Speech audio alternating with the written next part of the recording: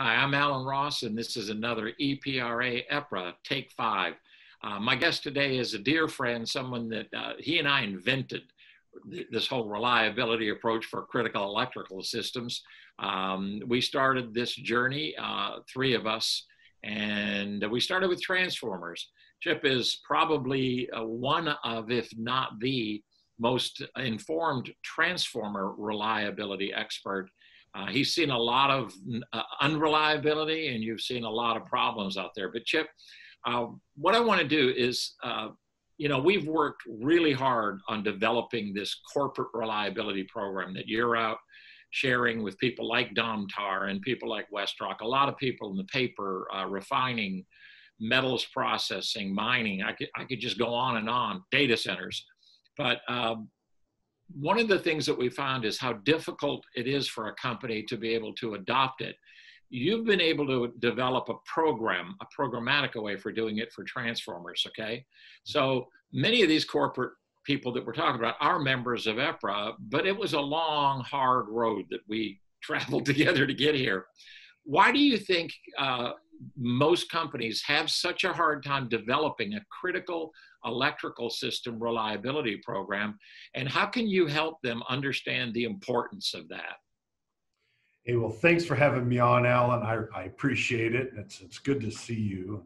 Good to see Appreciate you, even virtually. We Yeah, have, yeah. we have an elbowed high. There you go. I like a virtual elbow. Yeah.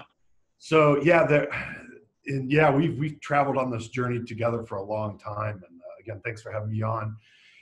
In talking with a lot of the industrial guys, there's several items that I'd like to point out that just these are things that keep reoccurring as to why people don't put together a reliability program.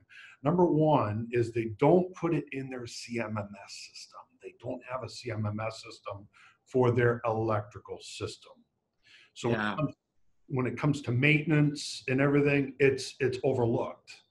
The second thing that I find is most of the engineers in the industrial world, they focus 90% of their efforts on the mechanical systems inside a plant, which is rotors, brakes, all the manufacturing parts, but they fail to realize that the electrical system itself, if that goes down, nothing else works. Yeah. The third biggie that I think is one of the biggest is organizational barriers. Getting leadership to buy into an electrical system reliability plan. Now, today it's more robust. More people are becoming aware of the need for that. So I think those are probably the three biggest items as to why people don't start their reliability journey. They all three. It's interesting. So even if you put your electrical system in the CMMS, and some people do, they put the assets in there, but they don't put testing protocols, maintenance protocols. Right. But here's the other thing: is too many times reliability as a whole, as a discipline, falls under the maintenance. I'm a certified maintenance and reliability professional. Yes. No, I'm not. I could care less about maintenance. It's a cost center. Everybody wants to cut costs. I'd Right. rather be a certified reliability professional, and at EPRA, we're working on certified electrical reliability professional. But it's sometimes because even if we go in the CMMS, we're buried under maintenance. And I think that last one, this cultural barrier that you've got, and it requires somebody above the rest. It requires a leader, a non-self-serving leader that says, hey, I can sell this to corporate, and I can sell it to all of the different plants, because operations has got to buy into it, right? Absolutely. You get operations at any one of the plants say, no, we handle all that here. Yeah. And then you're trying to put together this team. Those are three good areas. So in the one, how do you change culture? How have you gone about helping people change the culture to develop a corporate electrical reliability program? Boy, there's many angles that you can hit that, Alan. Number one is you have to pick a team member from each area, from procurement, from engineering, and you also have to get corporate leadership support. if you don't have the president, the VP of operations, and everybody on board with that program, a reliability program is just not going to work. They also have to understand the consequences of a do nothing reliability plan, which is, believe it or not, 70% of the industrial companies out there. That's a plan that they do. They don't do anything. And provide leadership, and you need one leader within that company that's going to take a stand and say, I'm going to start a reliability program. Who's going to come on that journey with me?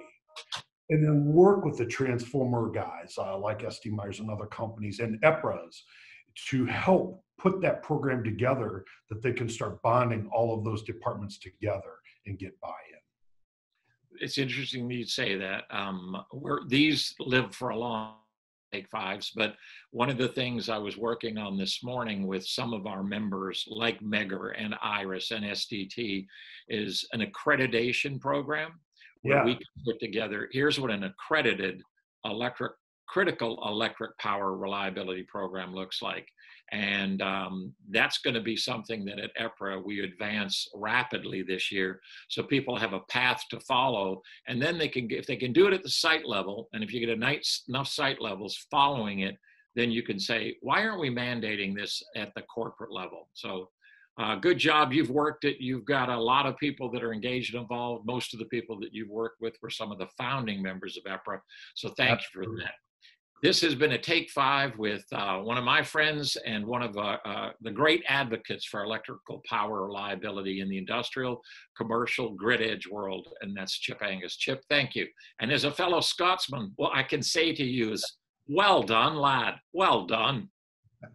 Thank you, Alan. It's been a pleasure. Okay, I tried to get him to use his Scottish accent, but I'm not going to let him go there. All right, Chip, we'll do this again, and we'll do it often, but thanks for joining, and thank you for your support for EPRA. Thank you, Alan.